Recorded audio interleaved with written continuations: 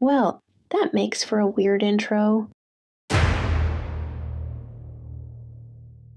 Today we're diving into the mesmerizing world of acrylic pouring.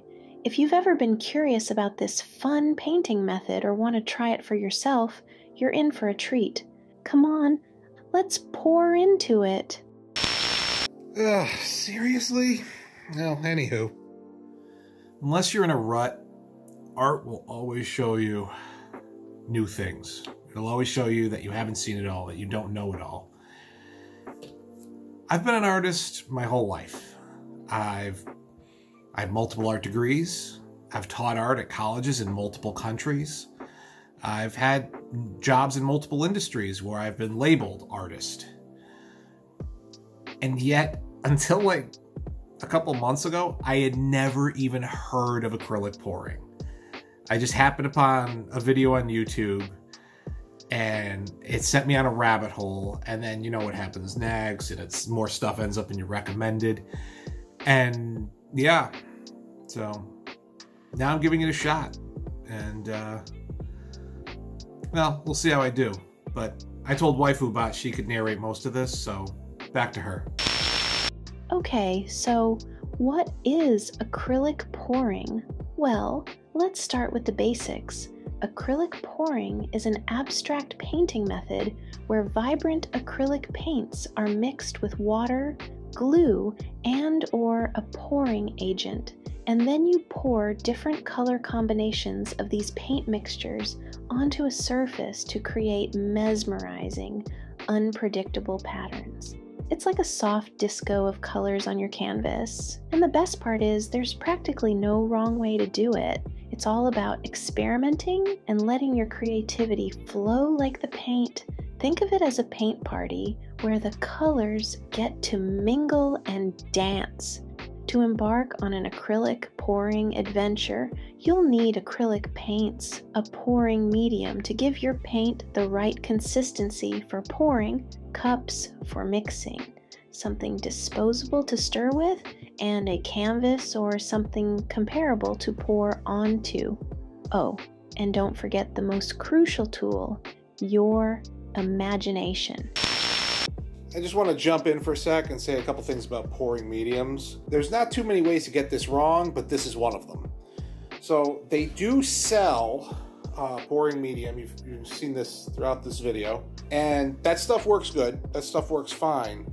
However, you can make your own. And there's a bunch of formulas online. I experimented with just mixing water and Elmer's glue, 2 parts glue, 1 part glue, about 1.5 parts glue to 1 part water.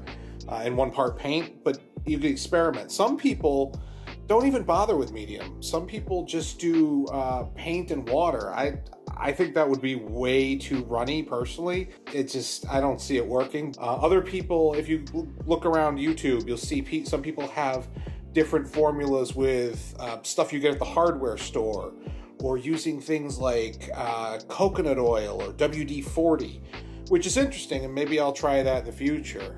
But you do want to experiment and get a certain consistency, roughly akin to what you see in this video.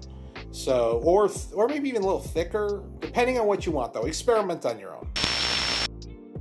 Hey, why did the artist sprint down the road? Her paint was running.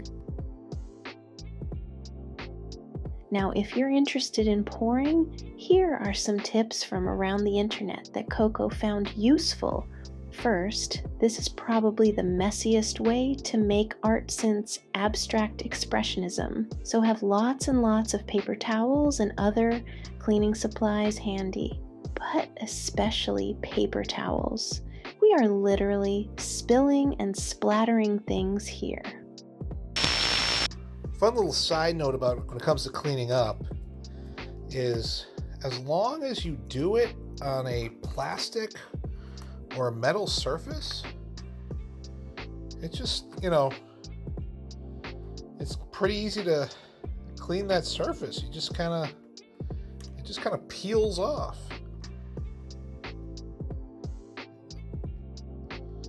Look at that. Just comes right off. Number 2, when you're first starting out, Experimenting is the name of the game, so don't blow a lot of money on high-quality paints and other fancy stuff at Michael's or some other arts and crafts stores that sell higher quality art supplies. Instead, check out the craft sections at places like Walmart or your local dollar store for cheaper paints and such. Once you get a solid feel for pouring, then work your way up to the more expensive stuff if you want. Third, and in the same vein as number 2, start with a smaller canvas to get the hang of it and work your way up.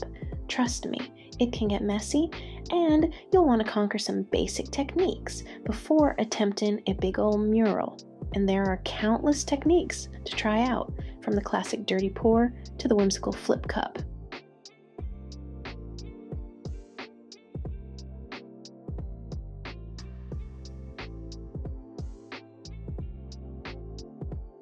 Right before trying this, Coco watched a video where an artist liked to use the overflow from one canvas to fill another, and he's giving that a shot here. Basically, it's the kind of activity where you just do it and don't be afraid to experiment and find what works for you. Each pour is a unique journey, and sometimes the best results come from randomness.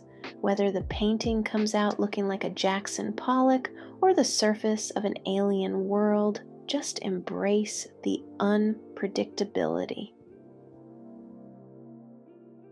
One last tip. When letting your paintings dry overnight, be sure to put them on some kind of risers.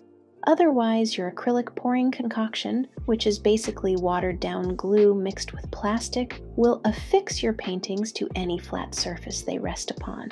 No worries though, something as simple as these bottle caps will totes do the trick.